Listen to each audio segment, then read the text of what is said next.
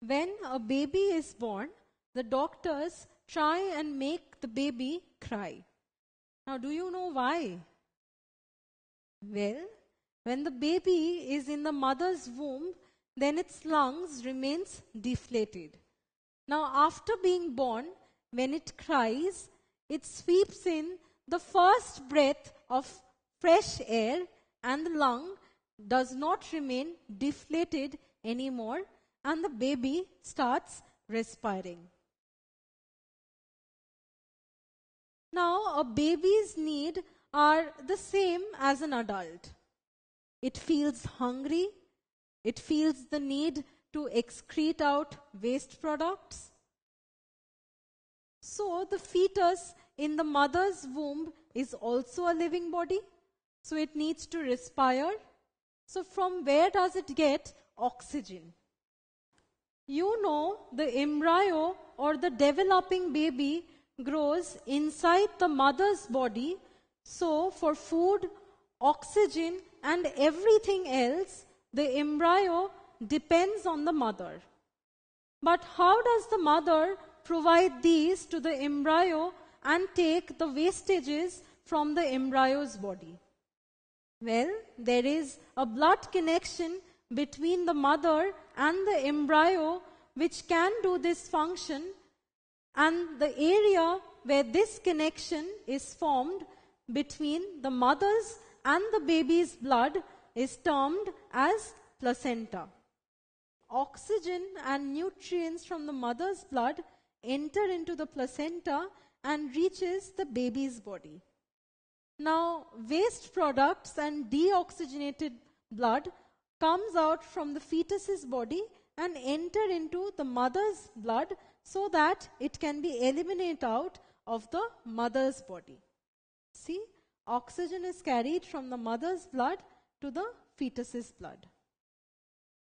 Now, oxygen and nutrients diffuse from the maternal side to the placenta, and from the placenta it diffuses out to the fetal side. Now, carbon dioxide and waste generated by the fetus again diffuses out into the placenta, and from the placenta it goes to the maternal side so that it can be eliminated out of the body.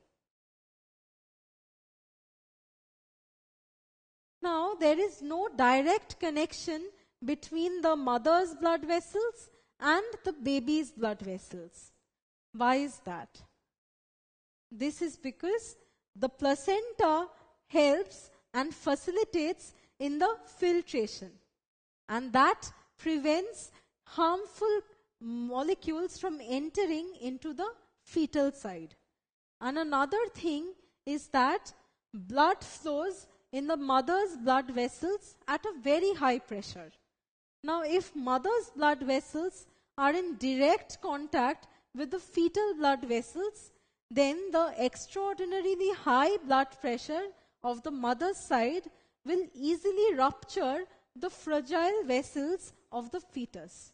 So, to prevent that, the placenta is present. Now, we've often seen in movies that the doctor cuts a connection between the mother's body and the fetus's body. Now, what is this connection? Well, this connection is known as the umbilical cord, where umbilical means navel because it is attached to the baby's navel, and it forms the connection between the placenta and the fetus. See, this umbilical cord carries in nutrients from the placenta into the baby's body. Now, how does the fetus get protected from mechanical shocks?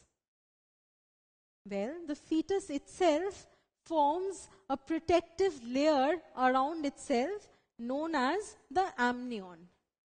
The amnion encloses a fluid known as the amniotic fluid.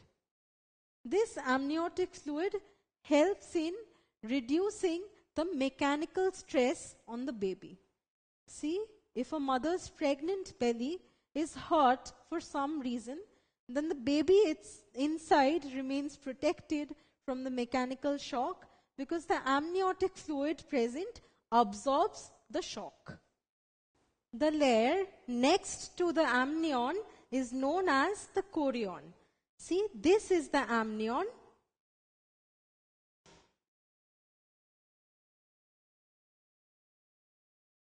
And this is the chorion.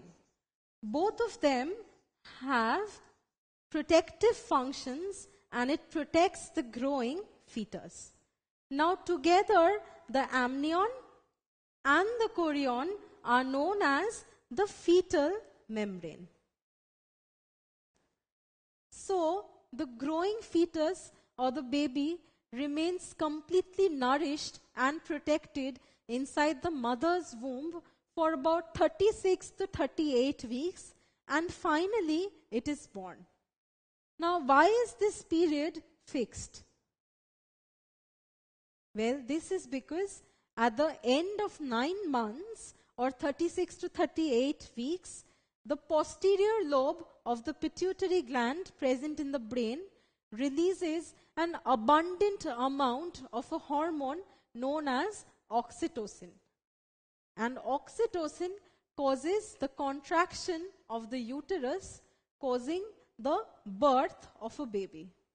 So this process where a baby is born is known as parturition. And the time that the fetus stays in the uterus of the mother is known as the gestation.